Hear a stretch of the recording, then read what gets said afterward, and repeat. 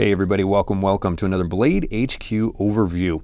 All right, today we'll be looking at a Benchmade, and there's something in this pouch that you've probably never seen from Benchmade before. This is, if I'm not mistaken, their first assisted flipper on the access lock. This is the Amicus 490. It's a great piece, and we're gonna get into it right now. So we have black aluminum handles here. Those are 7075 T6. We have a deep carry pocket clip that's going to be for a tip up right or left, so we'll give you a quick shot of that in the pocket.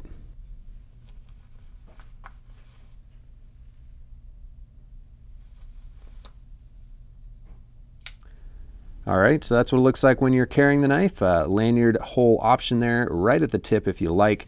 And then let's get into the fun part, this flipper. So they do have a safety on there, and whether you love or hate safeties, I feel like it's almost needed on this one.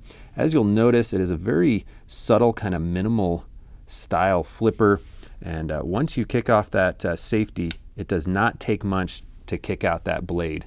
And what a blade. We have an S90V steel blade, nice high bevels on that. It's going to be a great slicing tool, very long curving drop point to it. Nice and comfortable in the hand.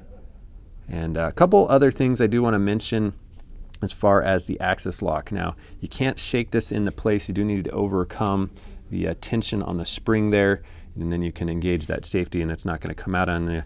And then another thing is you can't just pull down to flip out the blade.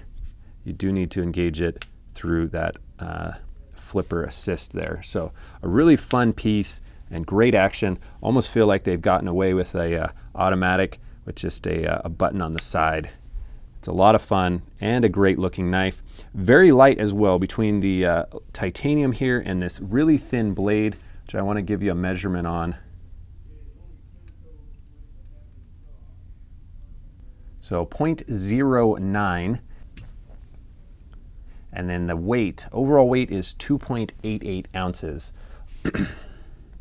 Length on this knife is 7 3/4 of an inch and about a 3 1/4 inch blade.